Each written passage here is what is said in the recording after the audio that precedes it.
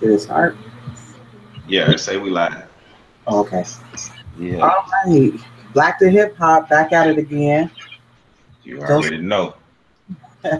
Arthur, he's our guru here tonight. And then there's me, the ultimate fan of hip hop, old school hip hop especially. So we're gonna get right on topic because everybody kind of discusses this is probably one of the oldest arguments that or debate Hmm. rather that people have, and it's about who's the best in the game, any game. You know, it don't even, we talking hip hop today, but Right, um, right. people always want to know who is the sake of just having that argument anyway. So we discussing MC today. So uh, here it is. So we know we didn't double our efforts, or when we did double our efforts, I'm gonna let you start with your two. Then I'm gonna give two, and then you give two more. We're gonna go back and forth like that. All Uh, right. you All can right. So, all right. So, to get it and to give the people a little background on what we're going into now, and like Monique say, you know, we're always having discussions about who's the best MC, and those conversations will never die. And as generations change, you know, ideas and things to change because we see a lot of top 10 lists that I think are very incorrect, but you know, that's just me. But what we're doing is first we're gonna give y'all our 7 personal favorite MCs that we'll put in the van and travel around that we think could destroy everybody else 7 MCs, and then we're gonna kind of either collaborate or give our own separate list of the top 5 MCs who we think should be deserving of the greatest of all time. So, all right. So off top, my first 2 in my van, Nas and Rakim, off top. okay, That's why I'm going. Nas and Rakim, they go ahead and jump in the van, and our van got windows. Okay. okay. So that's not one and two. That's just saying, that's top. Yeah, that's out of your top, Yeah. five. Out of my right, like if you give me any 7 MCs of all time that I get to pick, that's my personal favorite that I can put together and band together and create something that can make songs, go battle people, and all these things. Nas and Rakim. I'm not saying that these 2 are the greatest of all time, but what I'm saying is these the first 2 that I would pick. Okay, so that's good right there because both of those individuals as MCs were on my list too. So Hmm. let's just go ahead and rock that. And now I know why Nas is on the list for me. Hmm. Excuse me. Coming from the era in which in the age group I was at when listening to Nas first come on the scene, um, the hip hop and rap and in particular was developing and evolving and changing. We went through of when it first coming on the scene and sounding real, grimy, but Hmm. raw and just something beautiful. We knew it was going to be beautiful.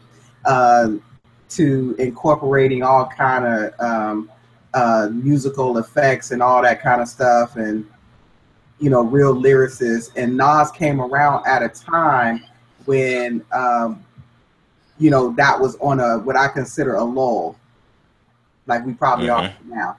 So and he was rapping about some higher consciousness uh, content. Right. Right. So that's the reason why Nas personally makes my list. Um, Yeah. and Rakim, he was just on that same caliber, just a overall good MC, paid in full. Right. Right. I mean, Nas makes my list because I think he is a complete MC. Um, Whatever you need your rapper to do, Nas can do. Nas can freestyle. Nas can rap just give you that straight up, I'm gonna attack you rap with no bars. Nas can make songs. Nas can tell stories. Nas can talk about anything, and like the song Rewind, his song Rewind, when he told the story backwards, that just blew my mind, man. I'm like, wow, like this dude really just told the whole story backwards, and the story makes sense, but it still flowed as a song. Mm-hmm. And you know, that to me is what an MC should. Now, I'm not saying other rappers should be like Nas, but I think when we talk about greatest MCs of all times, we should be looking at complete MCs, complete rappers who could bring more than just a certain thing to the table that a certain person may like. And now when we talk about Rakim, like Rakim was the architect of the style. So, you know, if you're gonna big up Nas, then you can't big up Nas and not big up Rakim. He's the architect of the style. Like these complex rhyming styles and just the way that things are rapped now didn't exist before Rakim. So we need to be able to go back and look at that and acknowledge. But even separately from that, like Rakim was just cold. Like he was just a cold MC. I mean, he could give you everything that you wanted, and he didn't curse. Mm-hmm. You know, so he had enough consciousness and enough control in what he was saying to be able to tell you a story without having to come out of his character. And I think that's what, to me, that's a mark of a good MC, when you can stay within your lane. Like you don't have to come out of your lane to seek greatness, and you can be great within your own lane. That's awesome analogy of Rakim's MC career, because I think you absolutely hit the nail on. Now, just to further expound on Nas, it was Nas who did an interview, I think recently in 2012 or 2013, in which he was asked about his top 5 MCs. Mm-hmm. And I don't know if you are familiar with his answer to that question, but he danced around it. Like I noticed that when I, went to go do a little bit of research, who do other MCs put in their top tier? Right. And so when Nas answered that question, just like many of the other rappers, they dance around it a little bit. Mm-hmm. His answer to that question was really simple, but made a lot of sense. And it was that, hip hop is so brand new, rap like this is so brand new that there's no of all time. Right. I mean, I say that all the time. Because I don't, even though, we are going to put a list together, but I truly don't think that we have a greatest rapper of all time, because it's so many MCs who bring such greatness to the table. Like, how are we calculating this greatness? Like, most lists have Biggie as number 1. Like, why is Biggie number 1? Mm-hmm. Is it he's number 1 because he's your favorite rapper? Because if we really analyze and break down Biggie, we can find a lot of deficiencies that Biggie didn't bring to the table, as far as when we analyze and everything that an MC should do. Like Biggie, in my opinion, one of the things is Biggie wasn't that deep. Like his content, he didn't have that much depth in content, as compared to DMX deeper than Biggie, and so. Now that doesn't take away his greatness, but if that's an attribute, if we have to, if we made a concise and consistent list of attributes and things and requirements that we have to have rappers to have to be considered the greatest, how would some of our personal favorite rappers stack up, and will we be able to take our personal feelings out of that? Mm-hmm, mm-hmm. And then Nas would tell you, because I think he said it in that same interview, that we should not take our personal, because everybody's list is just personal. It's probably a personal attestation on what their ears were ready to hear. I'm expounding on his words at that time or ready to receive. So, in that respect, he did have, a list. And, I don't know if I was more surprised to see that LL Cool J was on that list. Well. See, me and Pat talk about this all the time, because think about it. All right, LL Cool J. If we, in my opinion, and this is my opinion alone, I feel like he's the one rapper that really meets the requirement for greatest of all time. I mean, because said it though, because L said that, or because it's true. Because it's true. You know, and you know, I've never seen LL Cool J's name on the greatest of all time list from people who are not from his generation. Okay. You know, and if you could, but think about it, Monique. Like we might not buy the album, but if LL dropped right now, he can go platinum. LL went platinum in 4 different decades. LL was a force to be reckoned with. Like lyrically, he can tell stories. He can give you all types. He can make all types of songs. Like if it wasn't for LL, we wouldn't have melody. Okay, yeah. You know what I'm saying? In these songs, he is the first one to make rapping to women cool. Oh yeah. And now, if you don't make one of those songs, you're not gonna be on the radio. That's right. Even the hardest rappers out there try to make a. I mean, you know, and of course when he came out with it, he got clowned and all these things here. But you know, I just feel like LL has the longevity, he has the talent, he has the catalog, because a lot of people catalog ain't messing with LL catalog. Okay. So he has that. So if we really want to talk about one of the few that we could say, okay, well, we can at least give him, because he had the requirements to be labeled as the greatest of all time. Okay. All right. So was he on your list, by the way? Of my personal 7? Yeah. No, he's not on my list of personal 7. Okay. You just gave a compelling argument. No, I mean, but I like to tell the truth. You know, I try not to be the person who just tries to stick with, I like this, and because I like this is how it should be. No, I try to tell the truth. You got to give LL his props. Like I'm not a fan of LL, but the man deserves his props. Okay. So now on that same topic, we're gonna get back to our list. I know we got two more mm-hmm.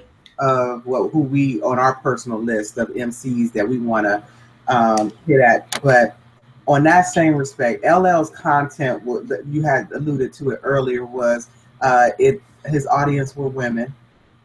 He told love stories, you know, where he rapped love stories or romance or something like that, you know, some type of connection. He was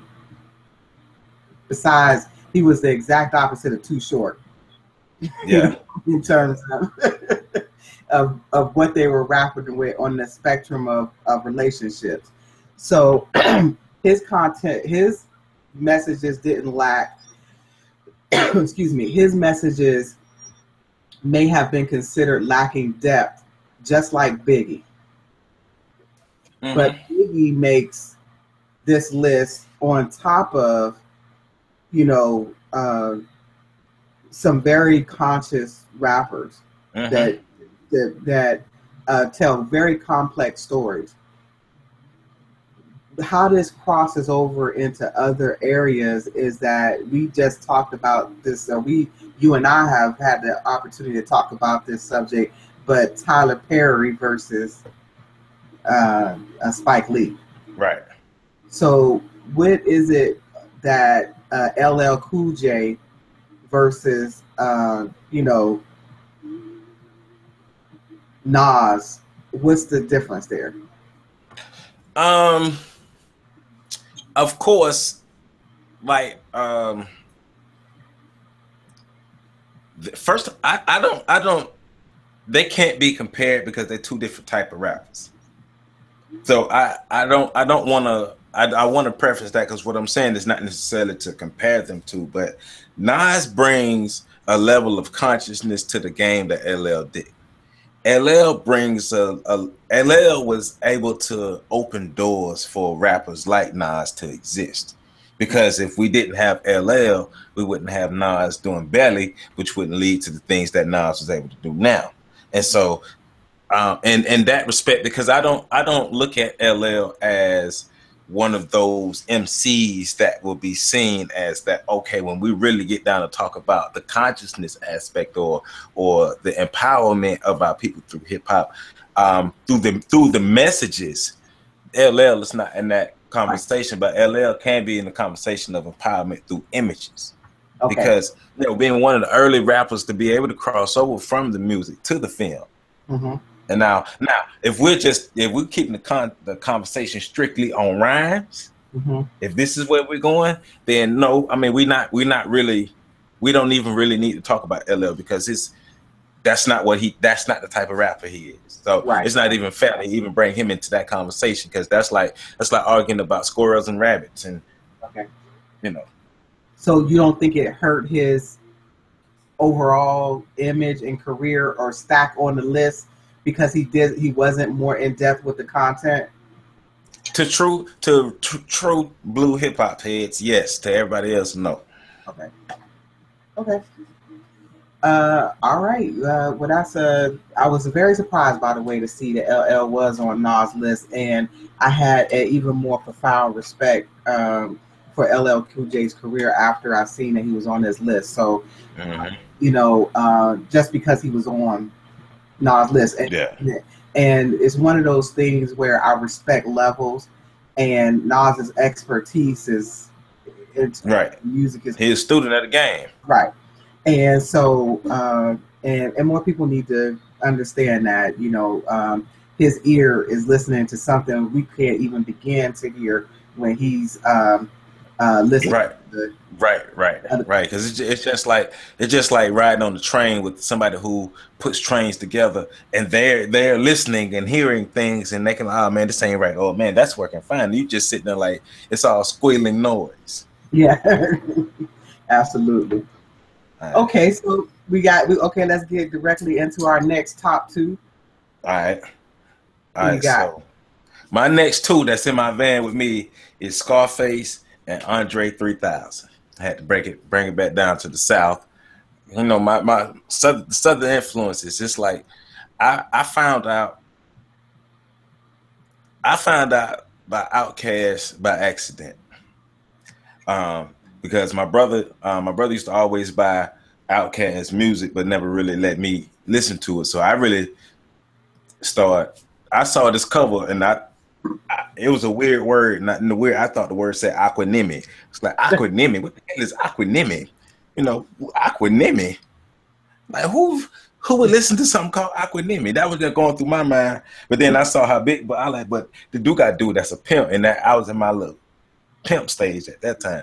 So, but you start listening to Outkast, and you like, damn. And at first, I just want to say this: there would not be an Outkast without Big Boi, and people need to stop slighting Big Boi on his respect and his due, because Big Boi gave just as much contribution and creativity to Outkast and Andre 3000, and Big Boi just as dope MC. Now, of course, we know 3000 is a little better, but Big Boi deserved his respect as an MC, and people need to stop overlooking him. But as an individual MC, 3000 he just cold, man. And he's on some other level. Like 3000 has metaphors that you still thinking about 10 years later that that's what he meant. It's like, and like another complete MC to me. Give you any and everything. I'm not as much of a fan of the singing, but he's good at what he does. He's good at bringing to the table what he brings, but just one of the dopest MCs you've ever heard. Like the story and the art of storytelling with Susie Screw had a partner named Sasha Thumper, and Sasha got found in the back of the school with a needle in her arm. Like when he's telling that story. Because me growing up in the South, as he's talking about, playing having a little spinner nights and outside playing the freeze tag or the hide and go get outside, and he laying up under the lights because it's cool enough to be outside 2 a.m. and I was able to go back into childhood, and I love artists who can give me stories that can make me close my eyes. Like that's one of the things I love about Biggie. Is Biggie, so he give very vivid stories. You can close your eyes and just drift out. And Scarface, talking about storytellers, like Scarface, I put him on the song with anybody, and he either gonna match them or be better than them. I've heard him on the song with all the greats, and if not all the greats, almost all the greats. And Scarface is not a slouch at all. Great storyteller, great emotion. He gives it to you like you need it. Once again, another MC where you can close your eyes as he's rhyming and feel, not only see the story but feel the emotions. The voice, the crackling in his voice just kind of takes you there, and like Scarface just has that it to me, another complete MC, but he's not that mainstream type of guy, so a lot of people probably won't have him on that list. But Scarface, 3000, y'all in the van with Nas and Rakim, and I think right now I got a pretty strong team. That is a pretty strong team, and I want to say this about Scarface too, because you're right, he doesn't have that same type of exposure or audience that Andre had, that career that they had. Even I believe he had that career because I listened to him, but they went real, mainstream on it, and but he definitely deserves that designation and that respect in his field. So I had Andre 3000, pretty much for all the same reasons why you have him, but he also kind of delved into that real creativity. Like it would be like watching an artist make a picture. Or watching a painter paint a picture, and he definitely, painted pictures, and you realize that he could take one rap and rap to 3 different people with one rap, with one, and be talking to 3 people separately, and I think that's one of the pinnacles of being having the gift of spoken word. Yeah. Is that you can get so many different backgrounds of people within in my case, I care more about the backgrounds of people within the Black communities that hip hop was born out of and rap was born out of. But then to be able to have one person standing on stage and creating something that can relate to all different types of individuals, that's pretty good up there. So right. Andre 3000 definitely make that list. And then I picked Kendrick Lamar. Okay. And the reason why I picked him, and I've actually put them to give them 2 together, Andre 3000 and Kendrick Lamar, is because I believe that no limits type of rapping, where I'm gonna just go in and on a story and kill it with metaphors and semblances and things like that. Andre 3000 had to have had some influence on Kendrick Lamar. Of course. And so he has that same style. I'm hoping it's more or less for a potential, but he's good to me listening to some of his music. But he has a potential to delve that as deep as Andre 3000 in that regard. That's good. So okay, so you got so let's recap. Your 4 are who again? So I got Rakim, Nas, Andre 3000, and Kendrick Lamar. Okay, and I got the same 3, but instead of Kendrick Lamar, I got Scarface. All right, cool. All right, look, we got 2 similar tastes. All right. We got now I will. So let me ask you, on that same note, do you like any of the because you got some old heads on your list? Do you like any of the new stuff? Yeah, well, yes, I do. And see, I do got a new schooler on my van, so I'll just go ahead and say it now. Of course, you done heard me say the name before, Big Crit. Okay, like that's my like to me. I think he better than Kendrick. I think he better than J. Cole. I think he is that de facto leader of the new school that people just not really paying attention to. And it's not to take anything away from Kendrick or take anything away from Cole, but he has the technical ability to match with the content, and people feel like Crit built a solid underground following that somebody like a Scarface has done. Crit is he can tell stories and he can rap about this, he can rap about that, and he can produce as well. So just I'm thinking about it on my team as well. Like I know 3000 can make beats. I know Nas can make beats, and I know Crit can make songs. Okay. You know, so it's like even thinking about that, like he's more than just like Crit can go in the studio and do everything. He can do the hook himself. If you want melody on the hook, he can sing. He can sing well enough to give you melody on the hook. He can kill the track. Like I'm hearing him on the last song I heard him collab with was a song with him and T.I. He got T.I. He got T.I. Like he's and one thing I love about things I love about him, Cole and Kendrick. And because I think those three need to make an album together and go on tour. I would love that. But what I love about them is they have their own style and they stay in their lane. They're not trying to sound or rap like anybody else. Other people are trying to rap like them. Like when I hear Crit, it's all originality. And I guess I have a little more love for him being that southern dude. And honestly, if I was a rapper, I think I would be big. I would rap about the stuff Big Crit was rapping about, because when I hear him, it make me feel like it's a regular person telling the stories that me and my friends can't tell because we not rappers, but he's telling it for us.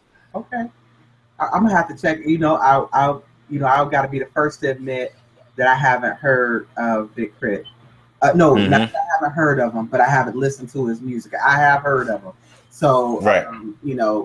So that you made a compelling argument, definitely, to pick up that one and go see what he all about. Can you believe that we are halfway through a list and neither one of us have Biggie or Tupac? Yeah. I mean, because I say that because just from all the conversations that you and I have been engaged in, and just the way we vibe, we're on a similar wavelength, and we're not gonna pick somebody just because they're modern. We're not gonna pick somebody just because everybody else like them. Like, don't get it. I'm more on the Tupac side than Biggie side, but then I'm on the Biggie side than Tupac side because I enjoy what both of them bring, but if we're talking about my personal favorite rappers, I'm not gonna let nobody tell me who I should like. Okay. I think Sha Rock from Funky 4+1 is one of the coldest female MCs ever. Mm-hmm. But I'm probably the only one who will say that. Right. And I ain't mad at you for that because when I looked at my list, one of the things that was I had to just for that girl empowerment, I had to throw MC Lyte in there. But the reality of things is that I just knew MC Lyte was going to be on my list anyway. Right. The group that I grew up in, she had, came out with this edge that, we hadn't seen before from, female rappers. So I liked it. And so that she got a personal feel to me, but then after that it drops off for me. I don't have any other female rappers that I like so much that would make the list over just being a rapper, period. Right. Well, I mean, nobody can be mad at that, and that's the thing about this. What people got to realize is this 7 is our personal list, so you can't be mad at how you feel, about that with the female MCs, because, like, how you feel about Lyte is how I feel about Lauren. Okay. But Lauren was a flash in the pan. Okay. So, but MC Lyte has had the luxury of having longevity in a sense of still even being relevant now. So when it comes to greatest of all time, you always gonna have that Lyte versus Lauren debate. Okay. Now, this is a side note, and it just made me think about it though, because I was listening to XM Radio one day, and they had the debate: who's a better MC, Lyte or Latifah? Who you think? Lyte for me. Lyte, why? I guess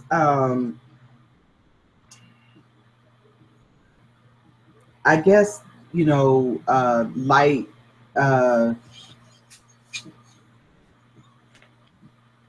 had that kind of street edge that I just kind of liked in her rap.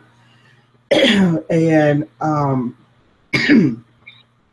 excuse me, Queen Latifah seemed more like somebody that was, you know, even though we knew she had some edge onto her, she had this, you know, college bound.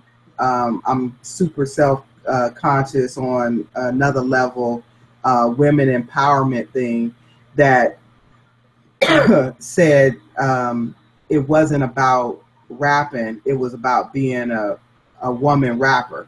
And MC Light had I'm coming after everybody. I'm not just want to be considered a rapper. I want to be, you know, I want to be considered the best rapper, not just the best woman rapper.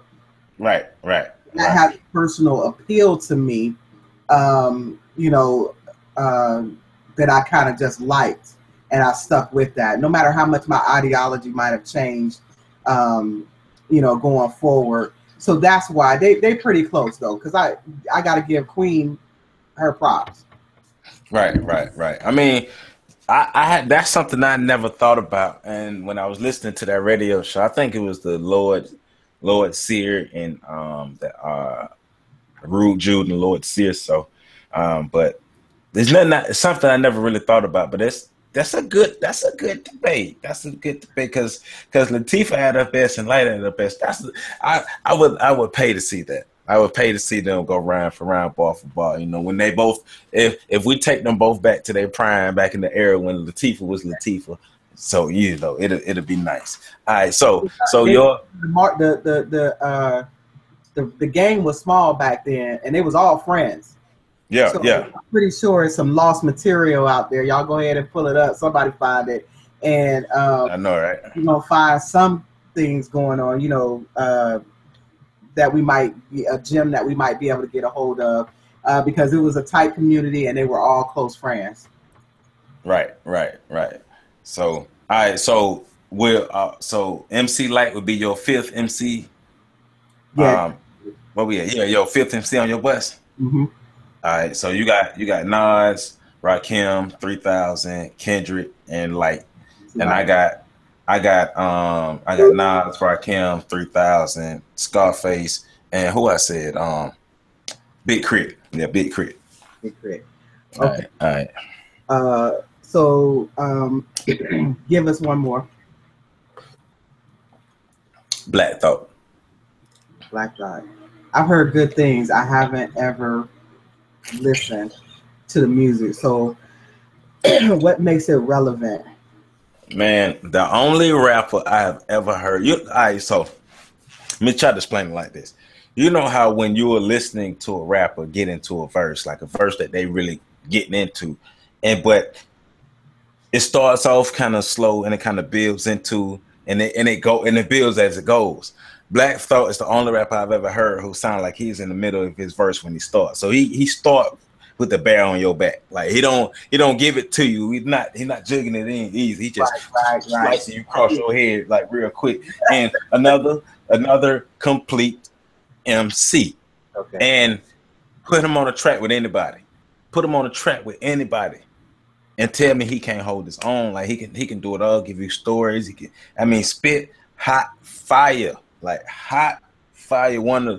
He's probably the most underrated MC of all time, if not one of. It's just the way he rhymes and the way he gives it to you. It just is otherworldly. And once again, he's in his own lane. He does what it does, and then when you couple that with what the roots bring to it, like Questlove is a genius too, but if we just talking about just the raw MC rhyming ability, like people you can't mess with. Like I put Black Thought against any rapper of all time.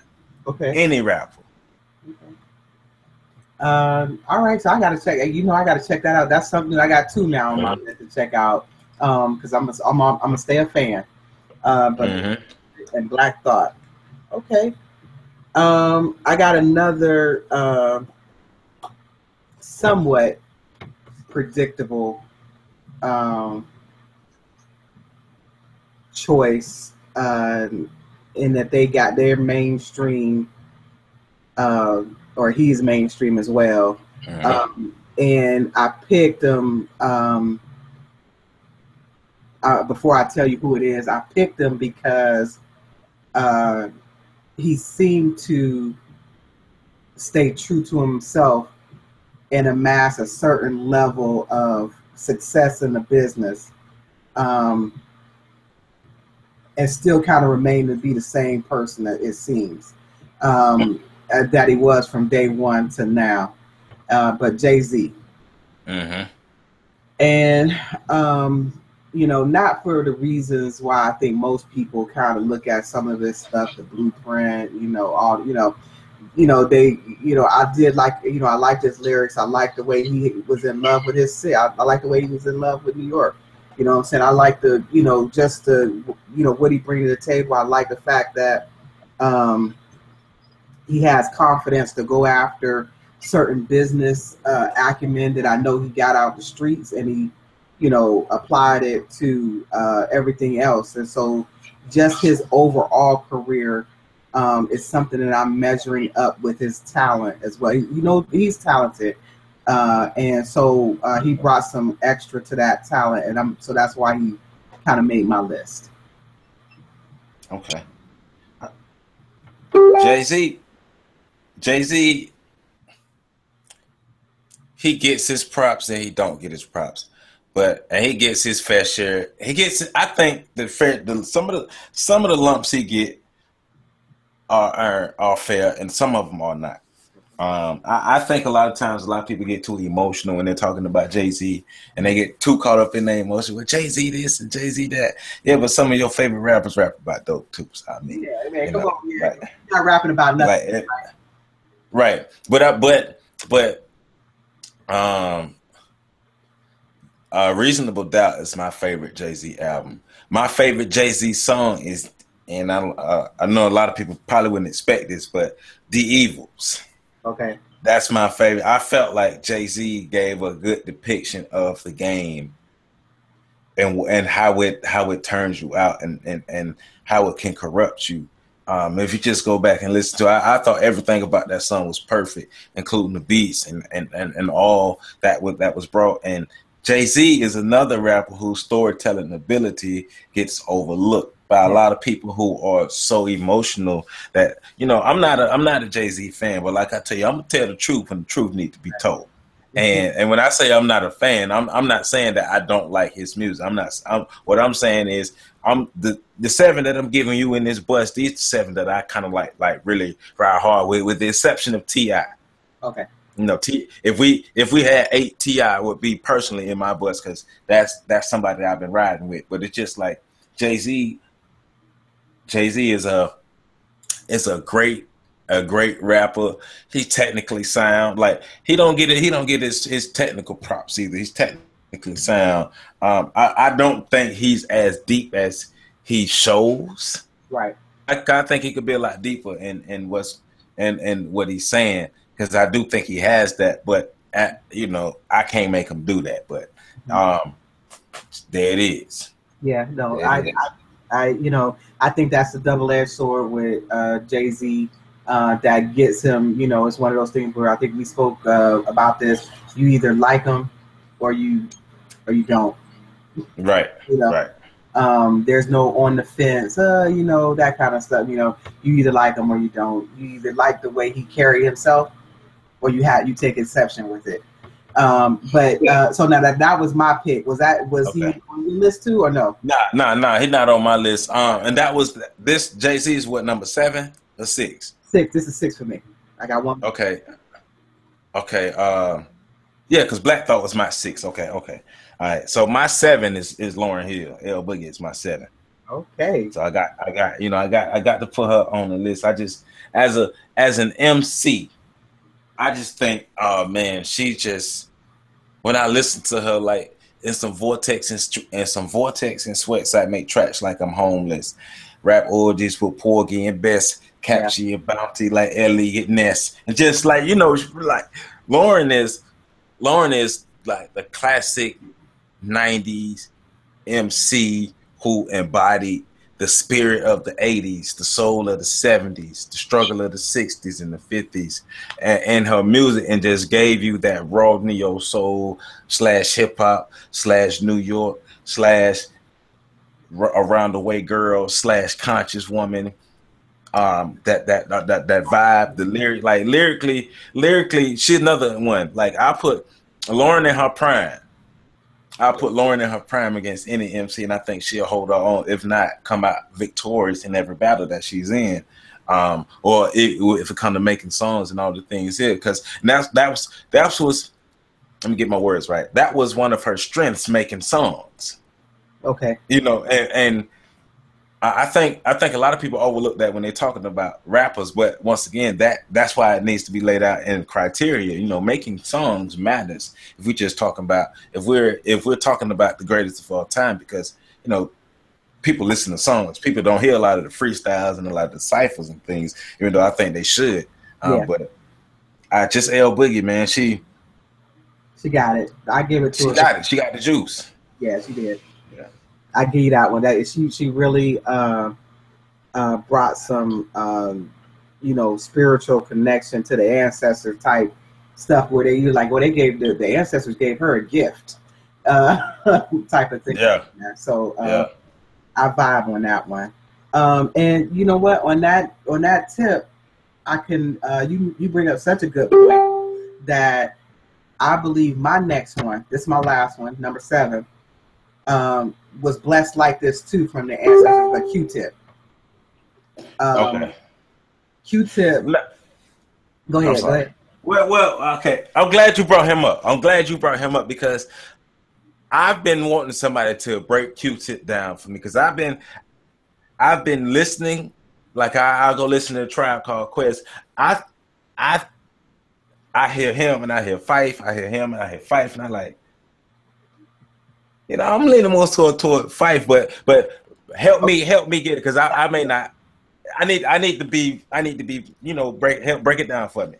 No, that's fair. That's fair. Fife Dog, no doubt. You know what I'm saying? Like it's lyrically, you know what I'm saying, the rhymes, the concepts, the storytelling, it's all there, and it's probably fair to say that he was the energy source, and Q,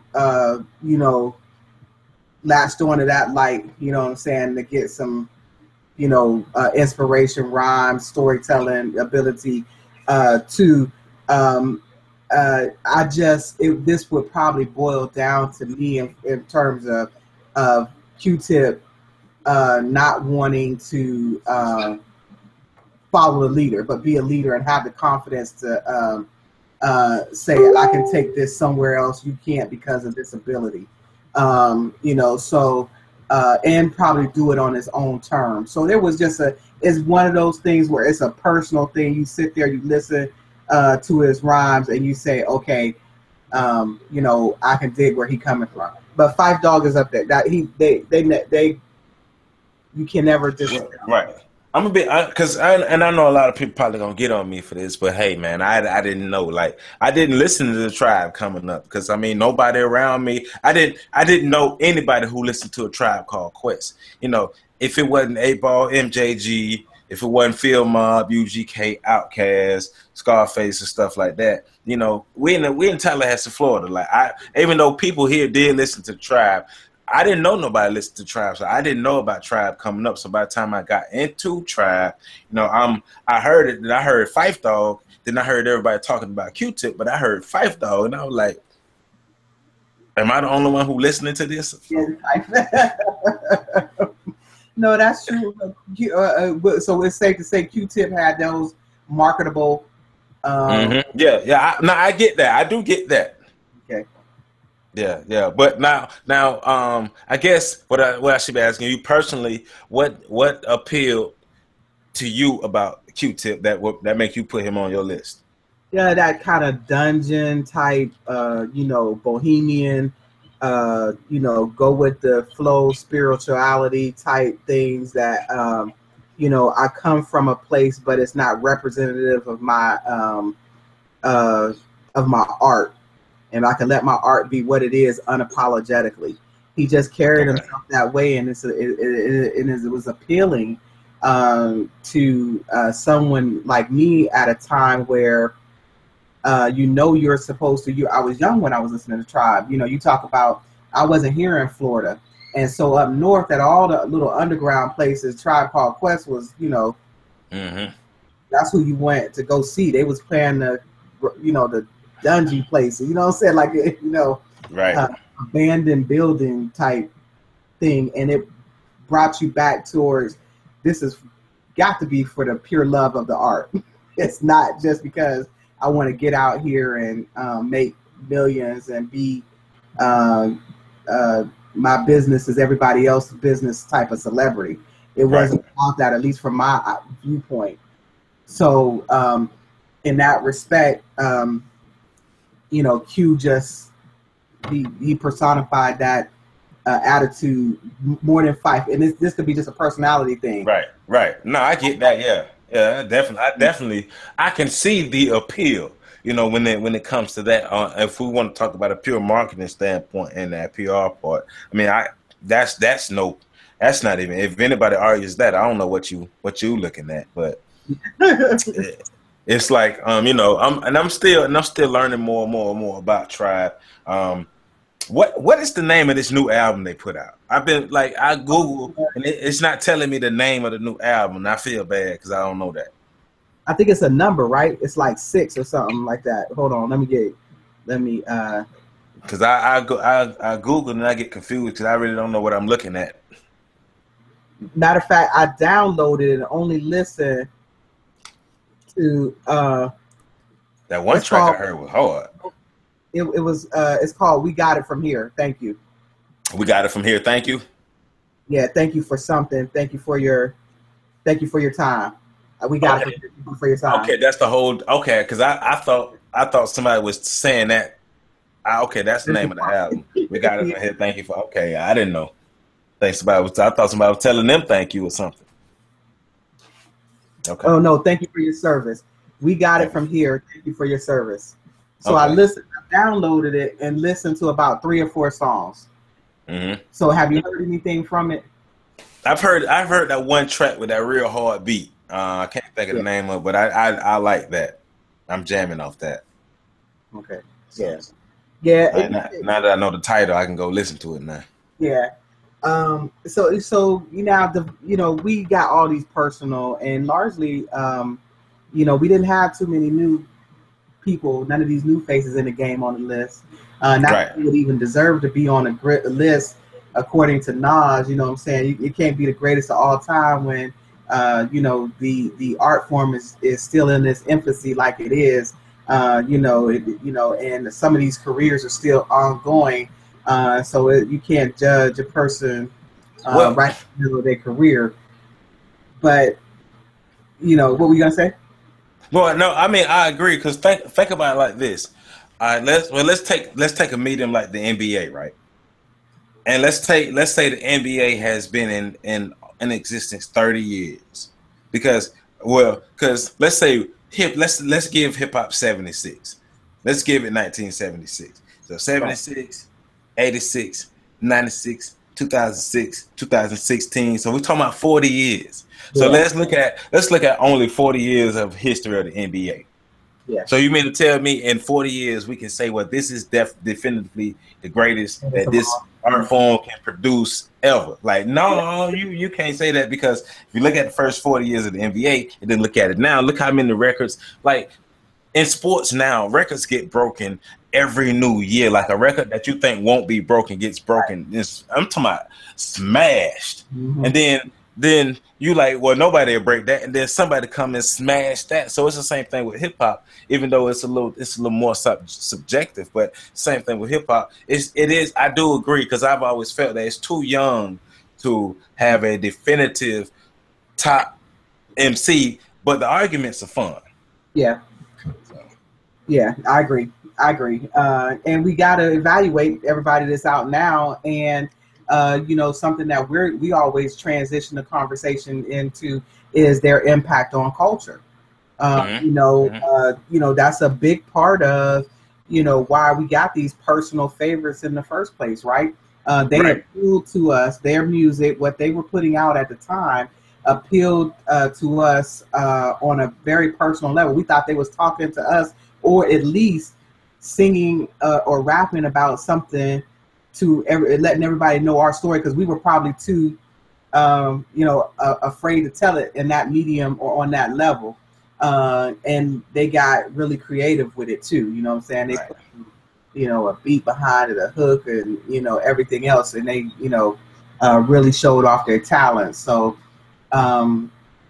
yeah, definitely too young to say what this industry, what this medium of music or genre of music is going to produce in terms of its future as well. I But mean, yeah, you never know. You never know. you never know. But you would agree that we are in a downtime in terms of hip hop or rap, would you? Yes.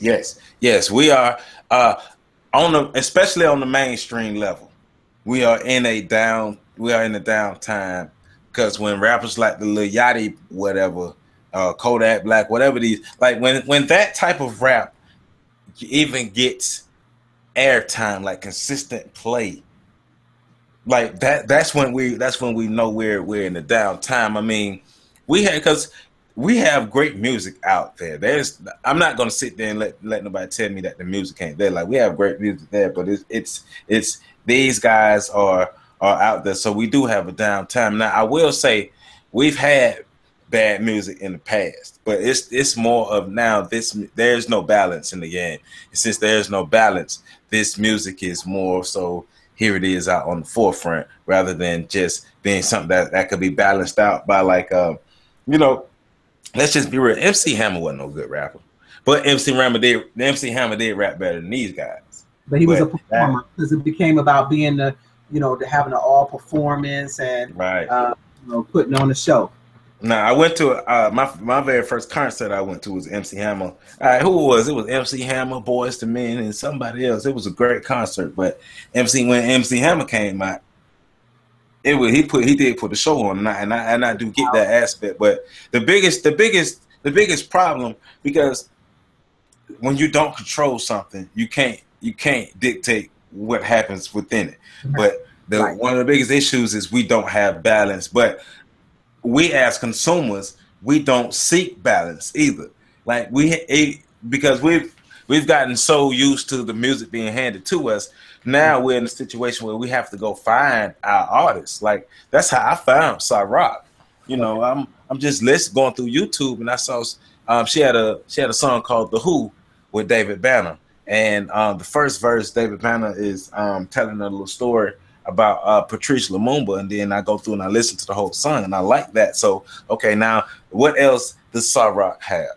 And I go listen, I'm like, well, dang, like, Cyrock, one of the coldest MCs ever to me. Like, I think, like, Cyrock, she one of them leading female MCs right now, and not just leading female MCs, she one of the coldest MCs out to me right now. Big Pun's son, you heard me say this before. Big Pun's son is cold, bad. He's bad. Like a legend like Immortal Technique. Okay. Like, think about it. People don't even when once again, when we put the list together, people don't put Immortal Technique on the list, but put Immortal Technique in a cipher with your favorite rapper and see if your favorite rapper won't go home looking stupid. Yeah. Okay. So good. Yeah. Right. Yeah. That's important.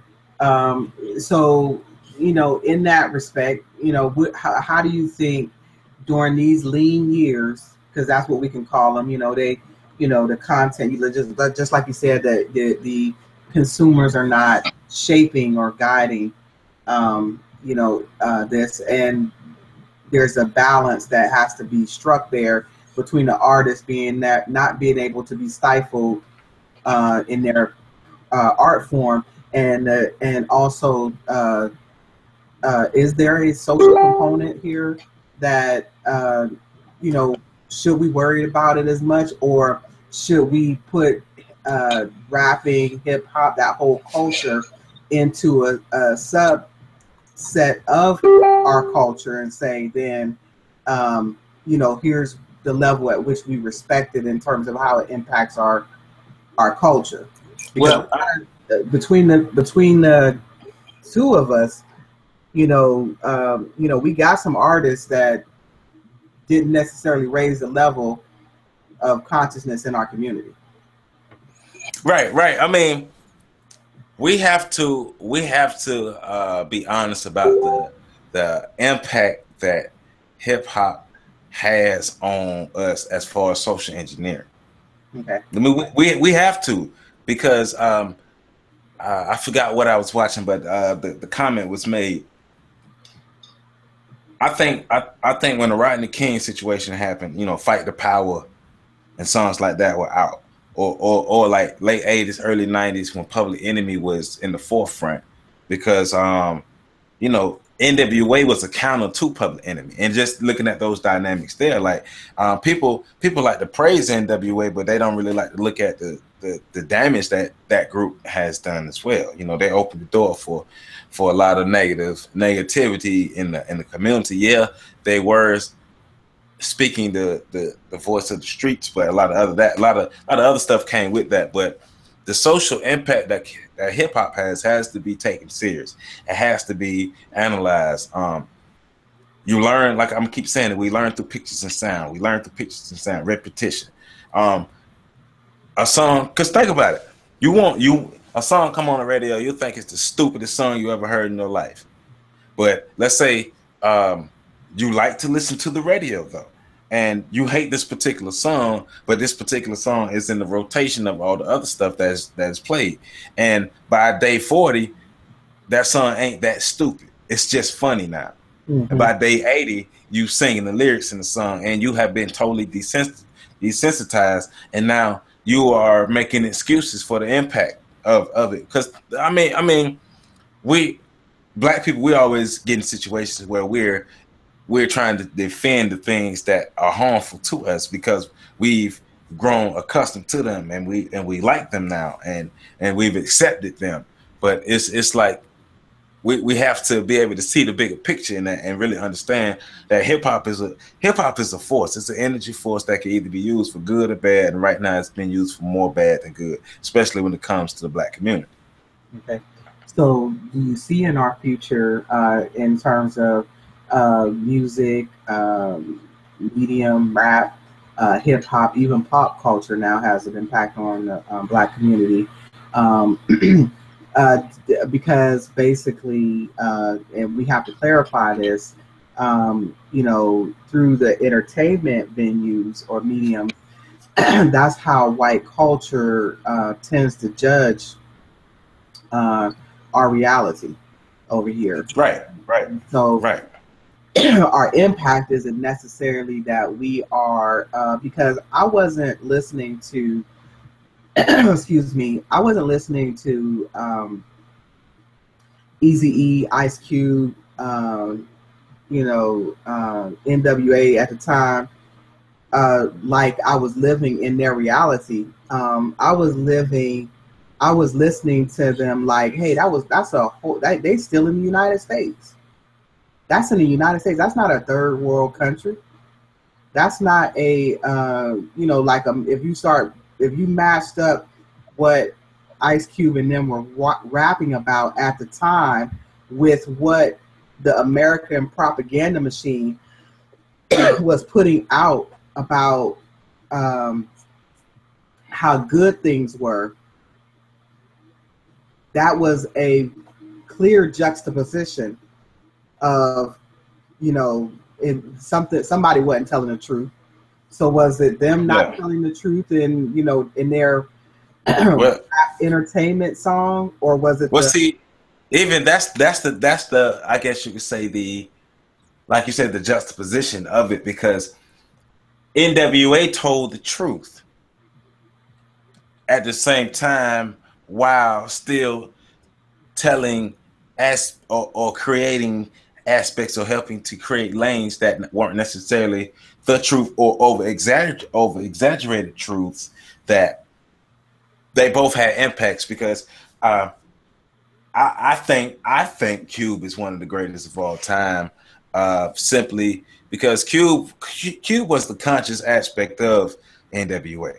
Right. When Cube left, that left the group. You know, Cube, like, all right, like let's just be real, like, and nothing, and not to take anything away from MC Ren, because he's one of the ones that don't get props, because MC Ren was that other writer in the group that people look. That's right. And MC Ren, look, the last time I know on the Chronic 2001, there was a song toward the end of the album, and MC Ren ripped that thing, so he got it. Ren got the juice, but it's like Cube was that battery pack for NWA, and that conscious thought, that conscious voice. And so you can never say that NWA didn't bring the reality of what was going on in the streets to us. That happened, but as like you were talking earlier, it's that double-edged sword, though. Mm-hmm.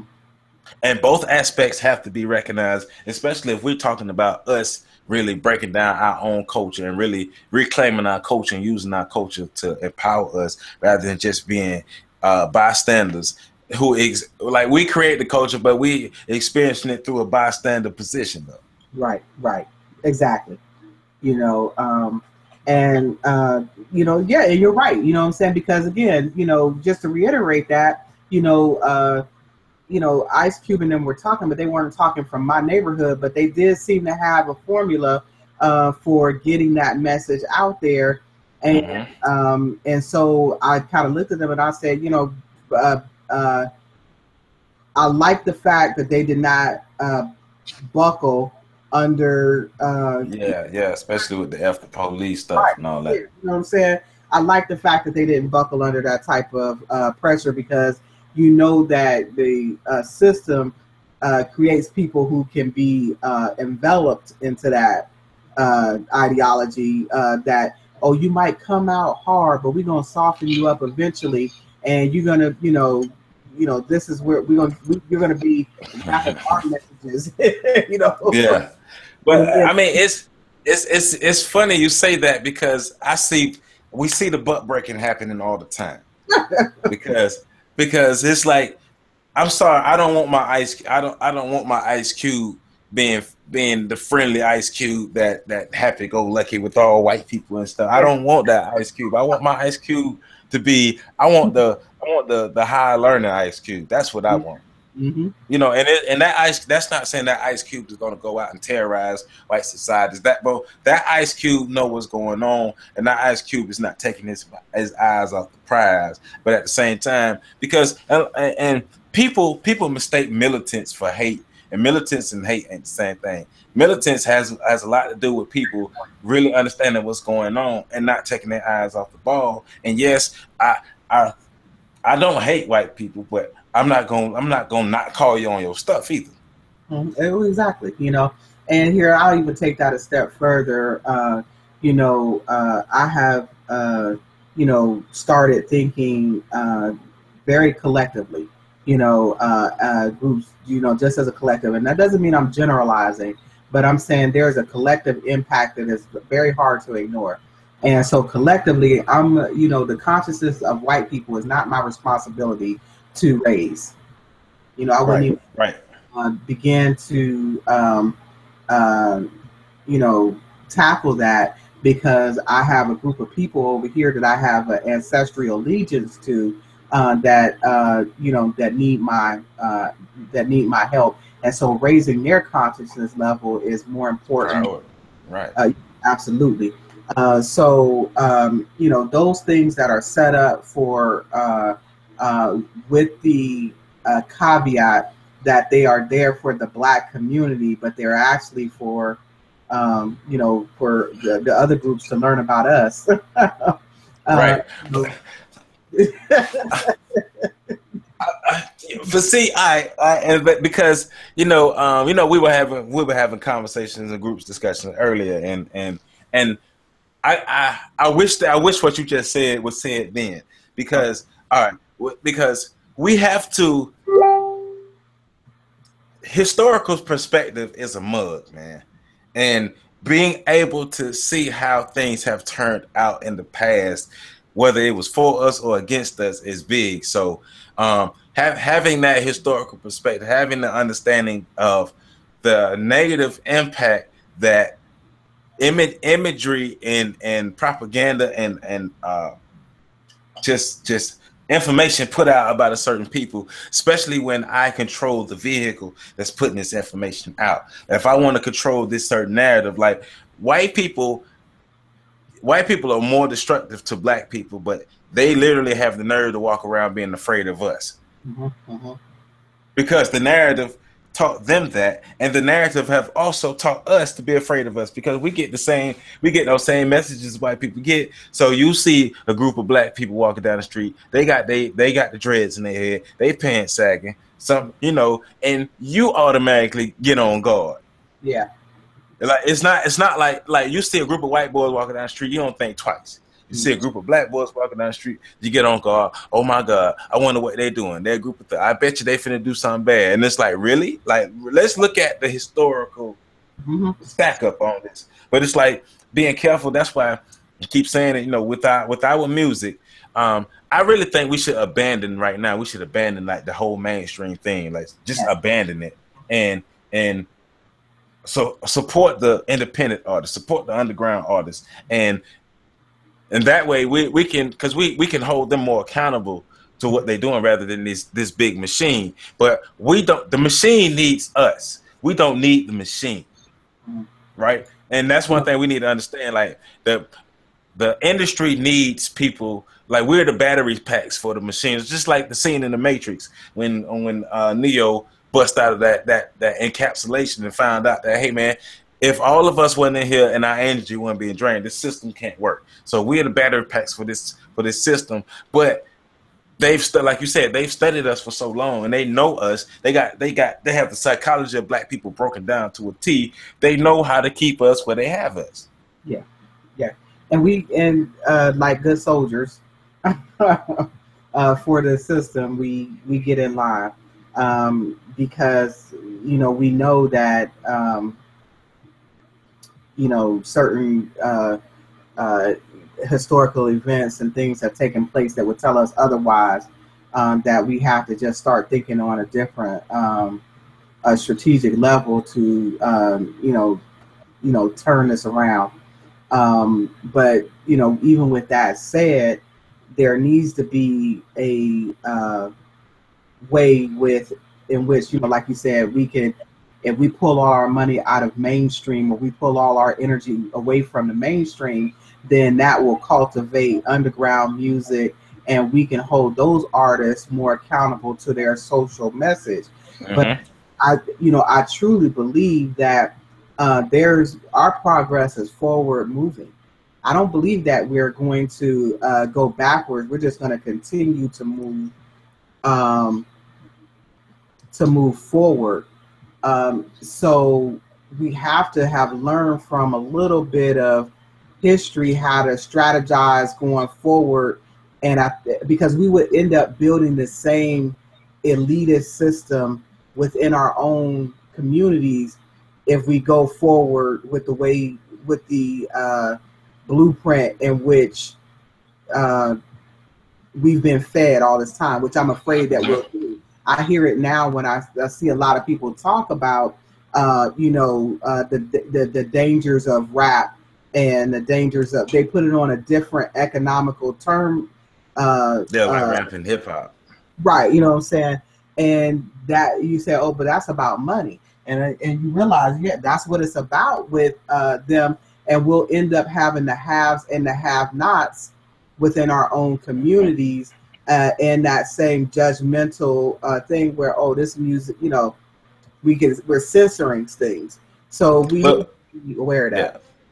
Well, we've had that in the past. We've had that between the North and the South. Like when the South first start coming up, and because Pimp C was one of the main vocal opponents. Let people know we make country rap tunes in the South.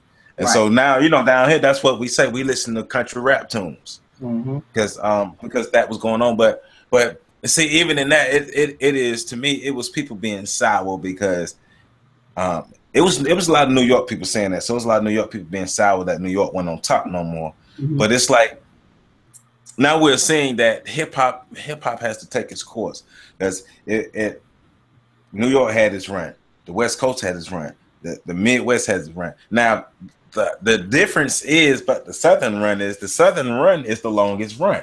But what it is the music came home. Mm-hmm. Well, the music came. I mean, it did right there. You know, said that the beat started there. Like you wouldn't have hip hop if you didn't have Southern music. Like Southern music is the foundation of all American art forms. Like that Southern, like those slave narratives and those Negro spirituals are the foundation, and then you have the Muddy Waters and the bluegrass and all those the blues and the deep down South jazz. That's where a lot of this stuff come to, and the music really just came home. But that's not to say that it won't flourish again throughout the different regions. But the music, to me, the music came home. Now it's not the greatest time in that the music came home at the same time at the height of the corporate takeover. Right. So that's when we find a little half-wit rappers who I just want to go.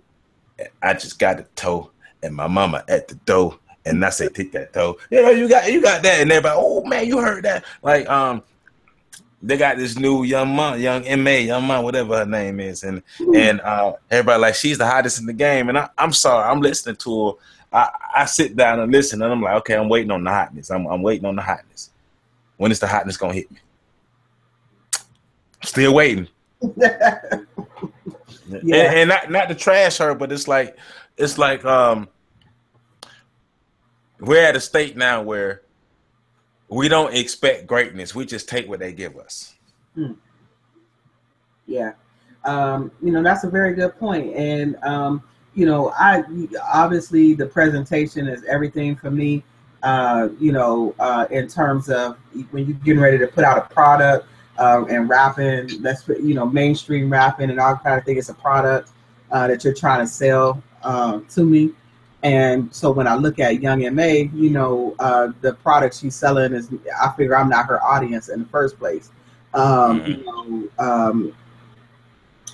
I do have to look at some of the psychological things that are going on there in terms of how her rap is developed, how she's developed as an individual and as a person.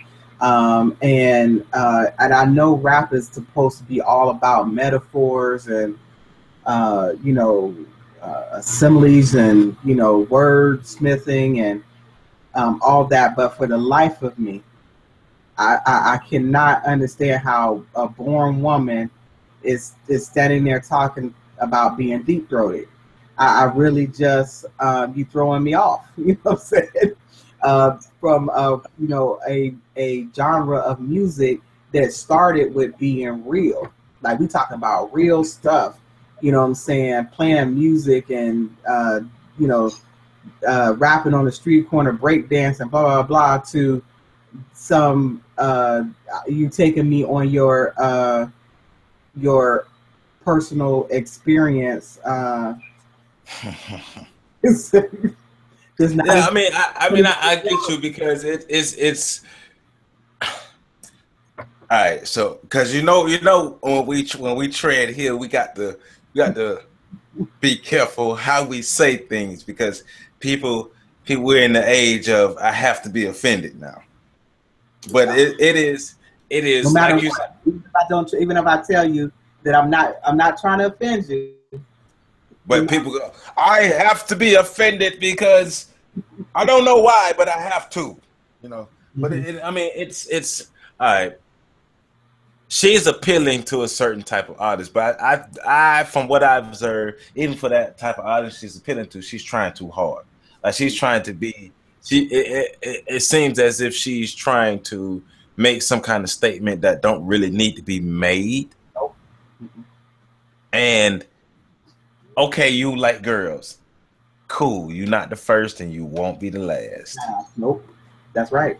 So it's like trying to do something new on top of something new. You know? Yeah, like she like girls way more than any other body that like girls, and she's the greatest example of how you're supposed to like girls. Like girl, yeah. Oh no, you know. Yeah. You know. I mean, some videos were shared. She probably was a little younger when she did them, or I don't really know. But she was going in talking about some. You're not real lesbians in this. Like she made the criteria for lesbianism. Right. Right. Okay, whatever. Yeah. Well, you know, here's the thing. You know, I don't have any input into that. You know. Right. You know, so you know, I want to chop it up to. That is one of those things where I just probably cannot relate the same way I can relate to some of the artists that, you know, I named on my list and that we talked about so far. There is nothing there that I can even relate to age-wise, sexual orientation-wise, nothing. Am I correct? She is Latino.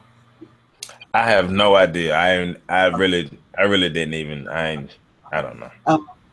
And so then also you couple that with the fact that there is no level of consciousness there. Yeah, no level. You can see it. Still be the Lil Wayne of 2025 talking about I've never experienced racism.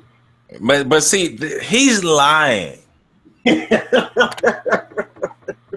Like he telling a blatant lie. Like, go back and listen to his music. Go back and listen to interviews. Go back and just like, Lil Wayne, you've been on camera since '98, and you really gonna tell us something like that? You grew up in Holly Grove portion of New Orleans, and I know too many folk from New Orleans who grew up around there. So you're not finna tell me that you ain't never experienced no type of racism in your life, and you're not gonna sit here and tell me that just because you are a black person who've amassed riches in your life that means that racism don't exist. That's stupid. That's just plain stupid for you to say that, because guess what? It was millionaires. It was black millionaires in the 1700s. It was black millionaires in the 1800s. It was black millionaires in the 1900s. And racism still existed. Like, so don't sit here and tell me that because I've amassed $1 million. Man, you lying and you cooning, and you know you cooning for the white folk. And guess what? Like I'm going to keep telling y'all, the white folks still don't like you. Well, that's you couldn't be more wrong. I mean, more right. You know what I'm saying? And that message right there. But that's what young M.A. personifies right now. Lil Wayne never had any level of consciousness that could speak to anything, you know, through his music. So he is a direct result of that system that will say, oh, I'm going to have your mainstream artists out here, you know, telling you that you can achieve out of oppression, you know. I mean, not what Lil Wayne's saying. He's saying once you make so much money, you don't even see it. So we can achieve out of oppression, forget everybody else. Young M.A. is on that same, you know. But see, I mean, but that just goes to ignorance. I mean, like, bro, if they want you, they'll take you out. Yes, like, all the way. We still questioning Johnny Cochran's death. Mm-hmm. You know what I'm saying? Like, look at, they loved OJ. They love OJ way more than they love you. And look at him. Right. Like, stop that. But see, once again, you know, when you got a person like that that's in the spotlight, that's using the medium like hip hop, and this is the message that he's giving out. He's giving out a false narrative to our kids, and our kids need to really realize, like even I guess like when me and my mom been talking, she tired of me with this white people don't like black people talk. She tired of me saying, but it's like, it's the truth though. Like we have to stop dancing around and stop compartmentalizing our individual interactions with specific white people or this, you know, because it's like, that's just like, all right, I know drug dealers, but I don't endorse drug dealing. Mm-hmm. So and it's the same thing. We're trying our best to exist as peacefully as possible in an abusive relationship, and that's impossible. Yeah, you are further damaging yourself and your psyche trying to find your place of solace in an abusive relationship. It's not going to work. and you're going to do nothing but go crazier and crazier and crazier. And that's one of the reasons why we're still here. Like, think about it. Like, we created this medium, and we don't even control it. It Right. controls us, and the people who don't like us control it. Right. Mm-hmm. So I mean, that's what's seen as, okay, well, this is the new hit. They determine what the new hits are. That's how Macklemore wins Grammys and things like that. No, that's how Nas and Tupac don't like. I want people to, the Grammys do not. It's not the standard for Yes. black music. And I'm gonna say this again. We need to.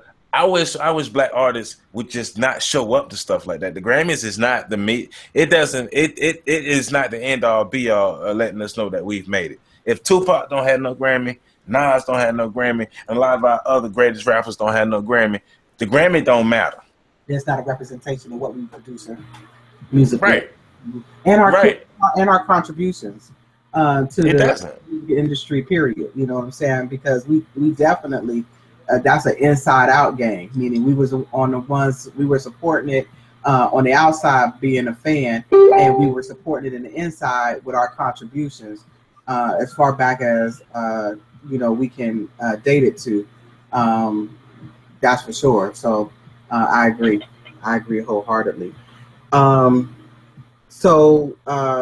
Man, we took that discussion to a higher level. Yeah. But still, made it relevant because as we wrap up here, I just want to, point out that we have our 12 codes of conduct, and rather than push them out through a medium that would stifle the artist by having them, kind of limited in what they can rap about. We rather push those out to our community, who we're hoping will produce artists that will encompass those 12 codes of conduct within their music. So, in that respect, we're going to let hip hop, to me, in my opinion, I think we should let hip hop and rap do what it's going to do, play out like it's going to play, and tackle our communities that are producing, and how we nurture our next generation will dictate how our next generation of music socially impacts the black community. Because the music is supposed to reflect the culture, and the culture should reflect the music, but the music should reflect the culture more, because the music comes from the people that's within the culture. And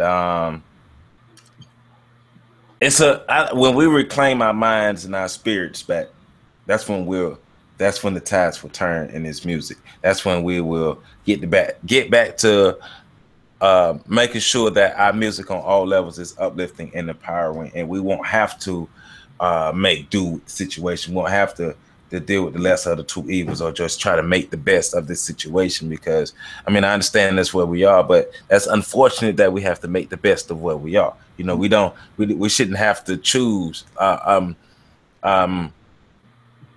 know we were talking earlier, and then we were talking about J. Cole, and because people are crazy about J. Cole right now, and I think I understand why, because to me, J. Cole is one of those rappers who 20 years from now we're going to talk about how we felt him and how we still rock with J. Cole, because you feel his music. His music touches your soul. Like Big Crit has a line, if it don't touch my soul, then I can't listen to it. I personally think J. Cole music touches people's soul, because J. Cole, he's speaking from that regular person's voice. He's saying what's in my head. He's saying what's in your head. He's saying what's in our friend's head. Now, he doesn't have the technical aspects and all those things there. He just say it. He's going there and just say it. But it's like, he's going to be one of the few that be like, you know what? Like, people really, really, really feel him. But that's what we need to get back to. I brought him up, and I'm saying it because he's one of the new school people that people really feel. Like Tupac is one of the old school people that people really feel like. But it's like when we get back to having an abundance of our artists that people really feel, I think that's when we start seeing things change. And not saying that as if J. Cole is the next coming, but to me, I think that's one of his greatest attributes, or if not his greatest attribute, is he can capture the hearts of the people. And when we're capturing, when we reclaim our minds and our souls and our spirit, things gonna change. And I want to say this too, because you talked about the codes of social engineering. Y'all can go to visit www.pactsinc. Click on the tab that say codes, and y'all can see what we're talking about. But our codes of social engineering, because we got to give our plugs real quick. So we got to shout our people out. So www.pactsinc.org, and you can find out more about the social engineering codes. Also, y'all support the Independence Day Project. Our brother Professor Carl Tone Jones, is his project, his brainchild. Well, he's giving us a vision of what Black America could be if we work toward and we build our independent Black community. So make sure y'all go to www.whataboutus.com for more information. And the last one is check out my Own the Shoulders of Giants website, my blog, also my YouTube channel. Go to youtube.com/On the Shoulders 1. But On the Shoulders of Giants is a historical blog and a blog and book series that displays the heroes of the African diaspora. So you can learn more at www.ontheshoulders1. That's on the shoulders, the number 1.com, and that way you could be able to support the things that we have going on.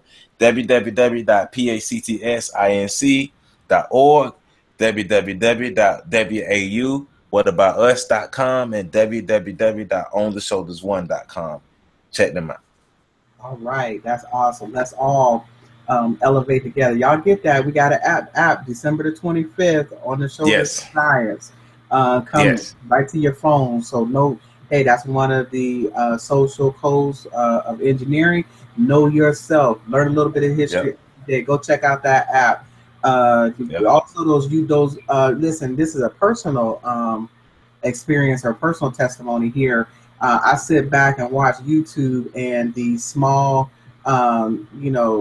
video clips that you have on YouTube for On the Shoulders of Giants are phenomenal as well. Great way to just say, y'all on YouTube all the time. I know you are. And go check out some of that information. A little bit a day takes us a long way in terms of knowledge.